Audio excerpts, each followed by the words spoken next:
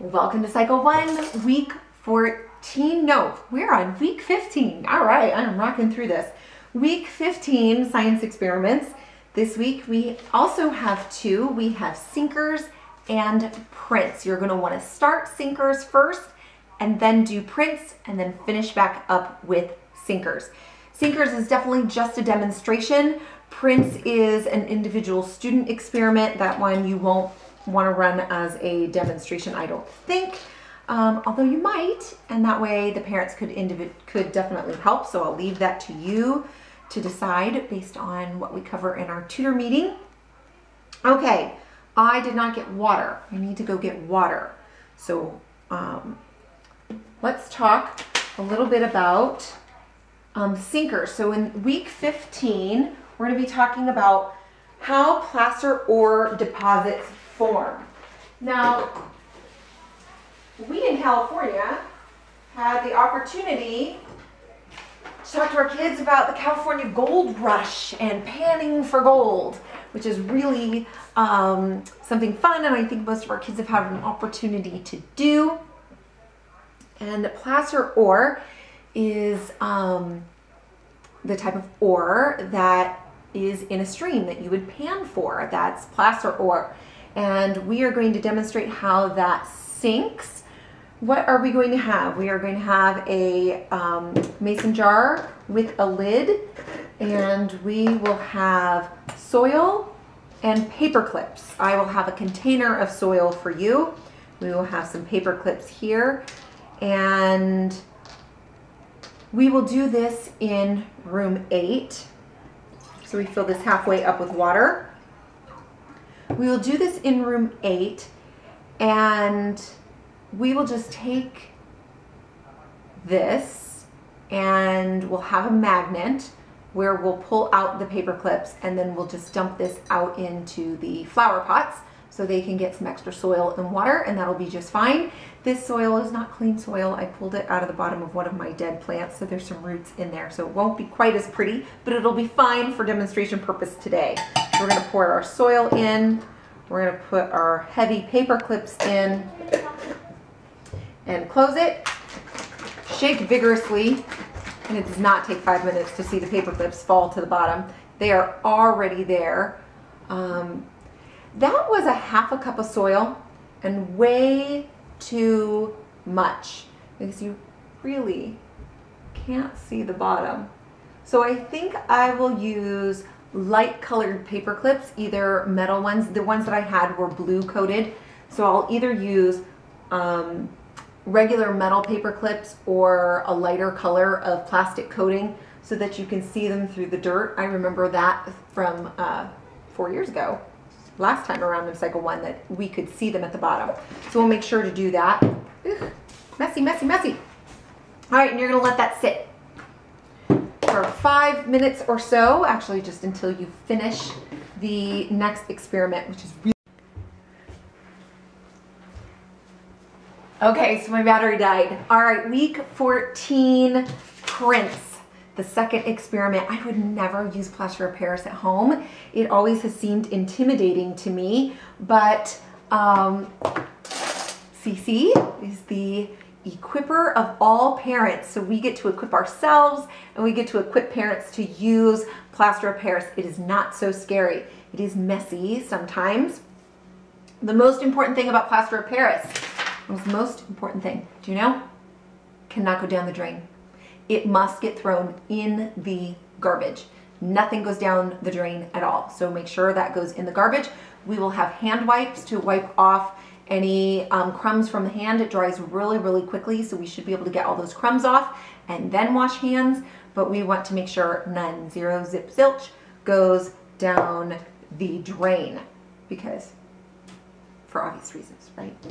Okay, so we have a ball of modeling clay. We're gonna have one of these per student, and they will each have a shell, and we're gonna take a little Vaseline and put it on the shell. We don't wanna put too thick of a coat that the Vaseline gets into the grooves and prevents the grooves from making an impression in the clay. So it needs to be a light coating of Vaseline, And we are going to make sure our clay is large enough for our shell. And then we are going to press our shell into the clay and press our clay around the shell. There we go. Can you see that? So it's really tucked in there. And then we'll just pop that open a little bit. Pull the shell out, which is nice and easy thanks to that Vaseline. Is it perfect? No. Is that okay? Absolutely. Okay, we are going to mix our plaster of Paris. Oh, the other thing that's really important is you do not want to inhale or ingest plaster of Paris. So this is not for children to do. This is not for students to do. This is definitely for adults to do. If you have younger siblings, toddlers that are in your class alongside with the parents, make sure the parents put them away in a different spot than where we're going to be doing this plaster of Paris station, because we definitely do not want this getting spilled and getting everywhere. Okay, so the instructions are 4 spoons of plaster of Paris to 2 spoons of water, and that actually is a really great mixture. You want it to be about pancake batter consistency. So and this 4 spoons of this will do definitely more than 1 shell, so I'm only going to do 2 spoons because I just have 1 shell, and then a spoon of water. Here we go. Spoon of water. Again, rough. We're not baking. It's okay. Rough them out. This is a little bit thick, but it works all right. Here we go. Let me show you. So that's definitely thicker than pancake batter. There we go.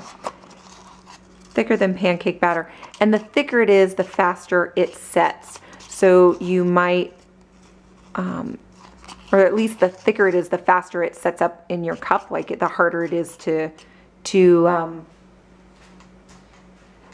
spoon in and use. So if you make a larger batch, you might want to thin it out just a tad. Oops, that's probably too much now, but that's all right. Yep, that was a little too much.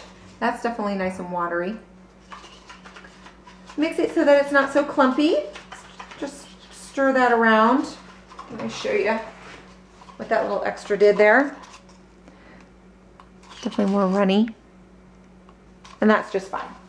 So you're gonna spoon that with our plate. Use our plate for clay and spoon that into the mold. There we go. Perfect. That's it. Super easy. Done. You can see I still have a lot left. So I think 2 spoons of plaster will do 2 students. So 1 spoon of plaster for each student. You might want to have 2 stations. If you have enough parent helpers to run 2 stations of the plaster, that would be great. They can do 4 spoons of plaster, 2 spoons of water, and they should be able to get through 4 students. And then everybody's can sit and dry. We can show pictures of fossils, continue to talk about fossils. It says it takes about 15 to 20 minutes for it to harden. So we might want to write the student's name on the plate and take the plates into class, unless we do this in the Family Life Center. I might move this into the Family Life Center depending on what art we have going on week 15. I'll let you know. But we will still we can either put this outside if it's not raining or in the hallway so they can dry. And then after they dry, the students can take it home. I will have, I should have enough clay for each student to have their own clay mold, but if we start running out of clay, we'll let the earlier classes know and they can pop theirs out and the students can take them home. We'll have students all bring a baggie from home, so their fossilized piece does not get broken. Our shells are just a, you know, there's some bigger ones, some smaller ones. and have this particular shape and a teeny tiny one. So the students can pick their 1, 2, 3, 4, 5, 6, 7, 8, 9. I have 9 of them. The students can pick their shell, and they can obviously use the same shell as another student by just waiting for that student to finish their impression, and then doing their impression after that. Cleanup. How to clean up. So first, you can leave the plaster of Paris spoon in the plaster of Paris and put the lid sort of on it like that. If there's any dusting, crumbs, what have you, we'll have this on newspaper, so it might not be a problem, but if you see any on the table or on the floor, please do clean that up right away. The leftover plaster from the cups, just toss it right in the garbage. Toss the cup and the spoon right into the trash. We do not need to keep those. We'll have enough for each class to use. We'll have 2 for each class. And the clay, again, your students can hold on to that until their thing is dry. We actually will probably only have 1 thing of Vaseline, so you'll just have a parent go around and put the Vaseline on the shell, or each student can do it themselves. We'll have baby wipes in there. And I think that's it. Oh, goodness, we need to finish our last experiment. So then you will hopefully look at the bottom and see how the paper clips have sunk to the bottom of the container. But there was so much soil in there. I think I used a 1/2 cup of soil, and I think for this size of container, we really just need 1/4 cup of soil, 5 paper clips that are either metal or lightly with a light coating on them, so you can see it through the water and the soil, and you should be good. All right, ladies, see you Friday.